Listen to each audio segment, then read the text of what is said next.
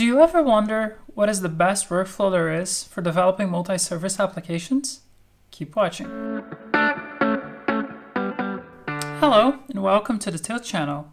I'm El and I work at Tilt. We're focused on the development experience side of Kubernetes, so you can have a really good time when working with microservices.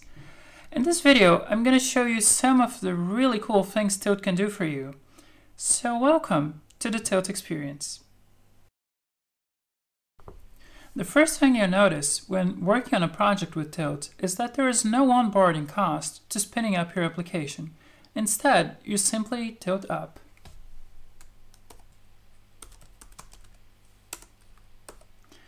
This is going to start up the Tilt web UI, and Tilt's going to build and deploy every service in your application without requiring any input from a developer.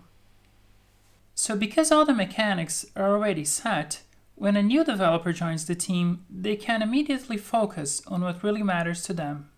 Do you ever wonder when you're working on your application, how is it that all of your services are doing? What is their status, their logs? Are they healthy? Tilt makes it easy to see it all at a glance. On the Tilt dashboard, I can click any service.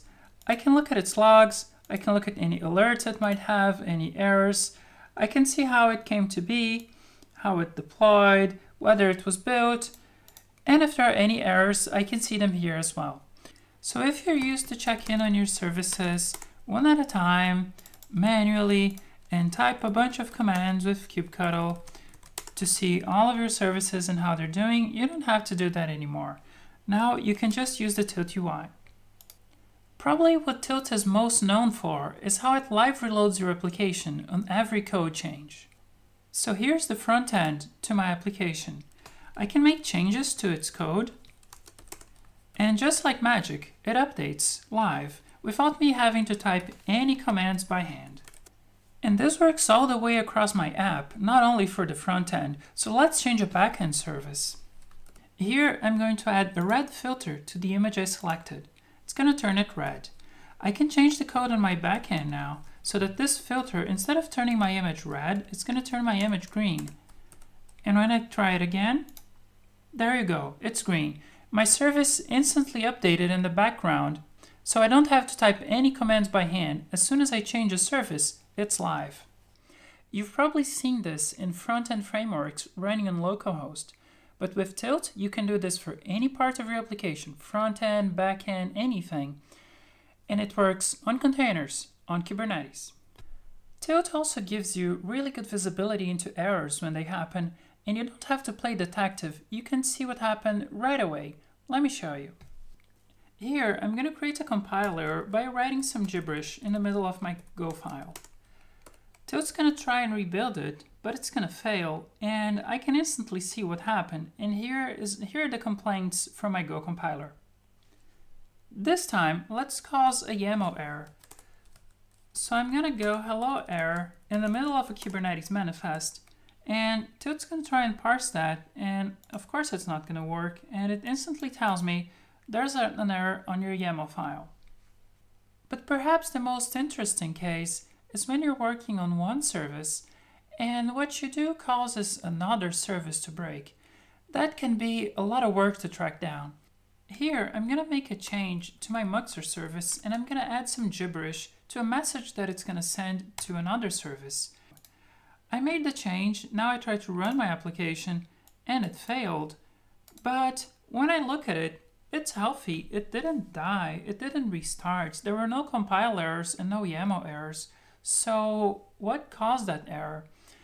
In this case, you know what went wrong, since I explained that I sent a malformed message to another service, but normally this would take some detective work to track down manually. With Tilt, that's not an issue. I can go to the Tilt UI and I can see an alert on the glitch service. I can instantly come here and see that glitch went boom. And if I go to the glitch service, I can see that the problem is in the error handling of a separate service. So Tilt makes it very easy to see when one thing breaks another thing, and you don't have to play kubectl detective anymore.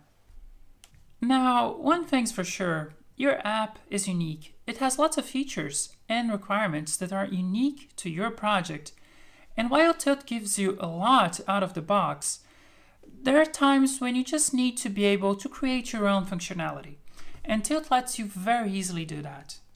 I have a history button here that shows me all the image manipulation that I already did, but let's say I want to flush my database.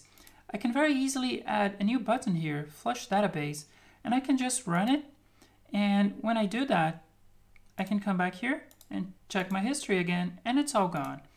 So anything you need that Tilt doesn't do out of the box, you can very easily add it.